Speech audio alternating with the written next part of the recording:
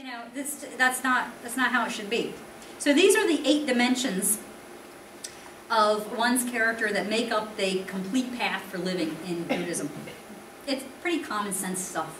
And there's nothing in there that goes against Christianity. Because again, this is Buddhism, pure Buddhism is a philosophy, not a religion.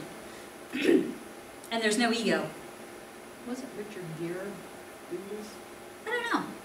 Was he? Actor Richard Gere, I think, was Buddhist. I know a Quaker who's a Buddhist.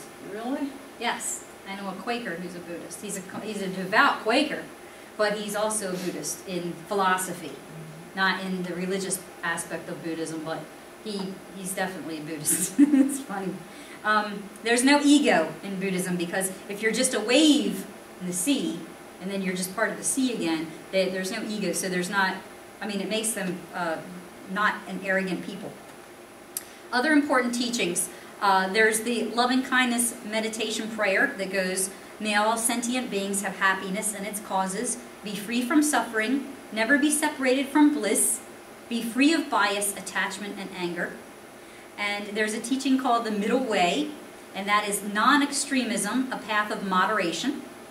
There's the teaching on nirvana, which is perfect enlightenment, where it becomes clear that all dualities apparent in the world are a delusion. And that goes back to its origin in hermetic philosophy, where there's the 2 opposite ends of the pole.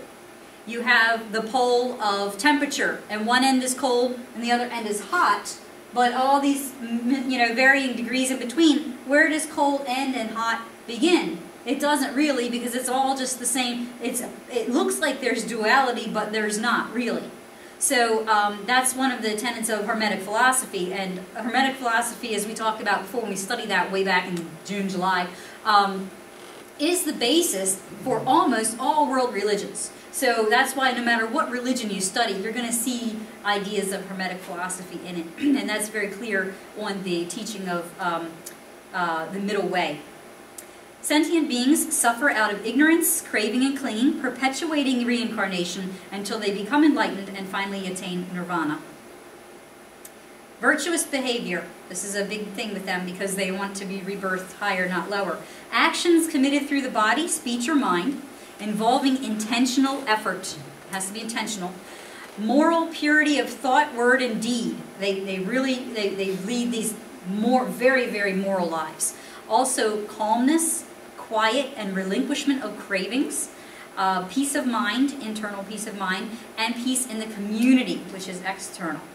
Practicing these virtuous behaviors creates good karma and keeps one from being reincarnated in one of the 4 woeful realms, therefore hells. So the religious aspect of it is a religion of works. It's if you do good works, you get higher. If you do bad works, you end up in hell, kind of thing. And then, but their hell is not permanent, because in that lifetime, in that lower hell, if you learn from it, then you can raise yourself back up and perhaps get reincarnated as a human again and have another shot. Because you need to be reincarnated as a human to have a shot at nirvana, because you have logic, and the animals don't have that ability to reason things out like we do.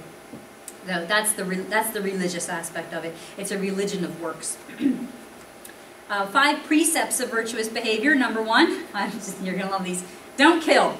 Practice non-violence against all sentient life. And sentient life is animals as well as people, so they're vegetarians. Buddhists are vegetarians. Number 2, don't steal. Number 3, don't commit sensual misconduct. Number 4, don't lie. And number 5, don't be intoxicated, because in that state you will lose your mindfulness, and you need to be mindful so that you know what you're doing, so that you can better yourself. But look at these first 4. Thou shalt not kill, thou shalt not steal, thou shalt not commit adultery, thou shalt not bear false witness against thy neighbor. Right? Yeah. Totally in line with Christianity. So you can see why my friend, the Quaker, is a Buddhist in philosophy. And the Buddhists take some of the things further. For instance, I'm a vegetarian, but more for health reasons. I do not believe that it's immoral to kill an animal, and I have nothing against eating meat. I've been not eating meat for like 10 years, so I just can't do it. It kind of grosses me out. I just can't. It's not attractive to me anymore. I can't do it. But I don't think it is wrong. And like my whole family eats meat and they go hunt. And actually I want people to go hunting because there's too many deer in York County and it's dangerous and everybody's always hitting them. And so, you know, if you're a hunter, go thin them out. We need them thinned out and, you know, eat the meat or donate it to some family that needs it, please. So I don't take it that far. But because of their belief of reincarnation, that's one reason that they don't want to kill an animal, let alone eat an animal, because it's kind of cannibalistic to them. And you can see where they get that from. With the cows walking. That's Hindu. The Hindus have cows are sacred to Hinduism. Yes. So and we're going to talk about Hinduism another week. But yes, it's kind of along those same lines though, because if you believe in reincarnation, you don't want to kill any animals. But hey, I mean, they're right in line with the Ten Commandments, aren't they? I mean, that's almost word for word. And then the number 5, don't be intoxicated. I mean, that's in Proverbs, right? A Buddha is a fully awakened person who has freed his mind of the poisons of ignorance and desire. A Buddha is no longer in suffering, but at peace. Therefore, there is not just one Buddha. Anyone can become a Buddha, a Deva, a Brahmin. There's these different levels. There is a list of 28 Buddhas so far, and this current one, this last one, is what we refer to as the Buddha. I have this thing up there, one of them. A common belief is that the next Buddha will be one named Maitreya or Miteya. That's an interesting little thing, because we're talking about end times, and I think that everything will converge, and because you have a Islamic savior figure that's coming, the Imam, whatever.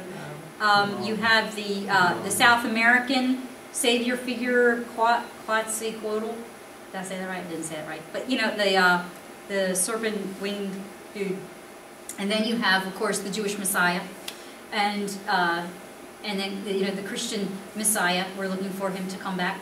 So you have all these different religions, and just wanted to point out that the Buddhists have one too. They have their next Buddha that they're waiting for, because this guy here has been gone for quite some time, since 500 BC. So the next Buddha is long overdue. And the Dalai Lama is a teacher, but he's not a Buddha. He's attained a certain level of holiness for sure, but he's not a Buddha. So there's different Dalai Lamas, and the current Dalai Lama that's Tibetan Buddhism, which is one like denomination, if you will, of the Buddhist philosophy. I read The Universe in an Atom by the Dalai Lama. That's a neat book. It's a good perspective. There are an estimated 500 million Buddhists, depending on how you slice it.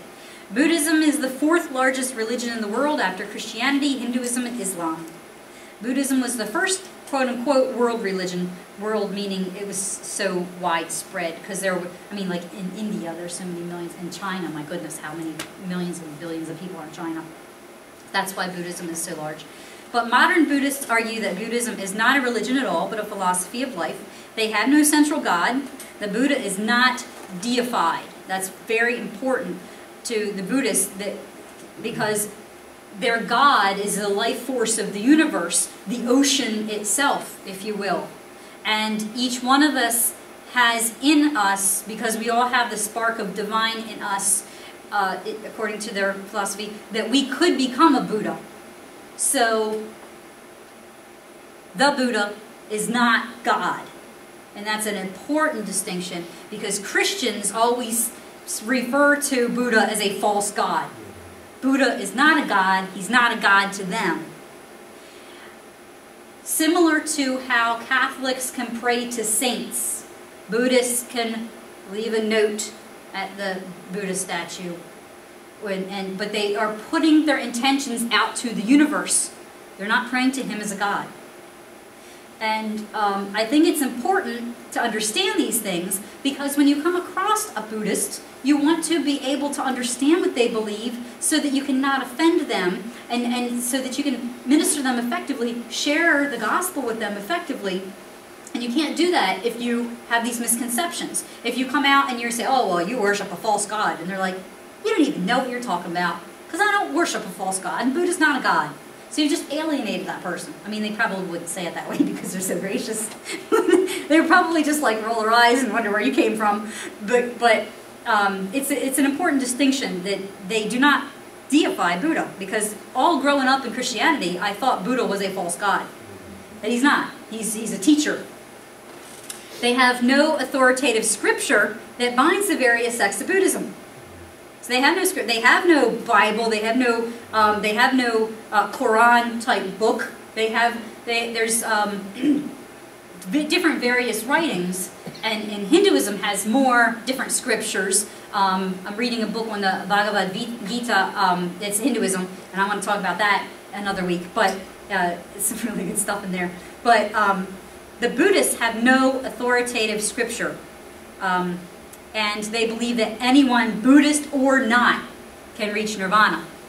They are not prejudiced against other religions. They don't think that you need to be Buddhist to reach nirvana.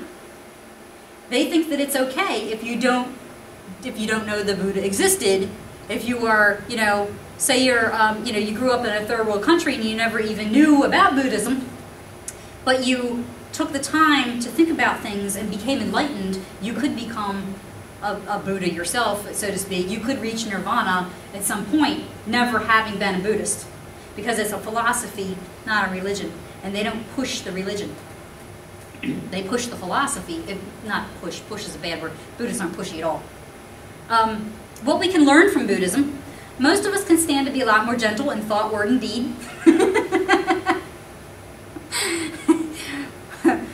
Our family especially is a rough group. My father and I went and visited some cousins of his in Boston about a year ago, I guess it was. And we realized that the way we joke is by jabbing and making fun of each other, all in good fun, and actually lovingly. But our sense of humor that has developed in our family is to put each other down. Now, within our own family unit, the 15 of us, it's okay because we relate to one another that way. We walk in the room and we make fun of the other person and they volley it back and we volley back light insults, right? It doesn't hurt our feelings. We're tough. We've been in real estate a long time, right? But we realize that we have these gentler cousins and we got to be careful not to hurt their feelings. Because if one of them walks in a room and you haven't seen him for a while, you go, whoa, man, you aged. You can't say that. It hurts people's feelings. So, my father and I came back from that saying, ooh, we really need to be careful not to hurt our relatives' feelings. But we can stand to be a lot more gentle in word, thought, and deed.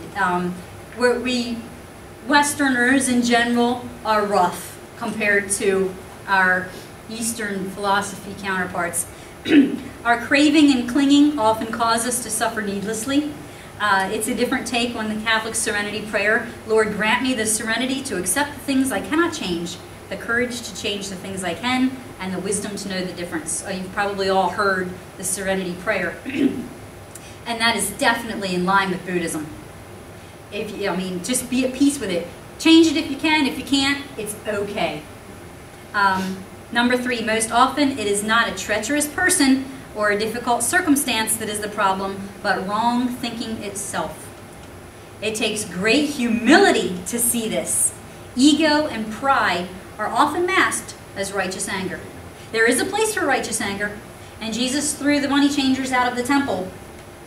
But how often do we really have a situation like that? We get righteous anger over everything. And I'm a very, very patriotic American. So I can say this with a clear conscience. We take our rights way too far. I'm for equal rights for everyone, yes. But as an individual, we have this rights thing built up in our mind to something that it's not. You're standing in line and someone butts in front of you and you feel like your rights have been violated and you get all this righteous anger all built up. Well, you don't know what that person's going through. Maybe they're in a hurry because they need to get back to somebody that's desperately for their, for their help. Maybe they came across as a little bit rude to you. Let it go, man. But we have all these rights that we're always standing up for our rights. Pick pick your battles, right? So ego and pride are often masked as righteous anger. How does one share Jesus with a Buddhist? Sincerely appreciate their peaceful worldview, because we can learn so much from them. Find common ground. Their 5 precepts are totally in line with our 10 commandments. Their selflessness and having no ego is taught in the Bible. They view, this is important, they view Jesus as an equal to the Buddha. So use Jesus' own gentle words when witnessing to them. Give them a New Testament. Depending on the situation, perhaps avoid the Old Testament when first witnessing to Buddhists. It's funny because we talk a lot about witnessing to the Jews. You want to talk only from the Old Testament when you're witnessing to the Jews. But when you're witnessing to Buddhists and Hindus, you want to use the New Testament. You want to use because Jesus is gentle, and they're not going to understand the violence of the Old Testament. There was a lot of violence in the Old Testament, and although it's a historical record of what happened, and although we know that there are very good reasons when God said go in and wipe out those people, it's because those people were sacrificing their children by burning them alive to Molech, and that's why they had to be killed. But if you don't know that background, God comes across as pretty harsh. So rather than having to start by explaining why the violence was necessary, just don't go there yet. And since they know who Jesus was and they respect him as a peaceful teacher, they love the Sermon on the Mount. So that's a good place to start with the Buddhists, is the Sermon on the Mount, because Jesus preached meekness, which is authority under control. Meekness isn't weakness. Meekness isn't be a pushover. Meekness is authority under control. I love that.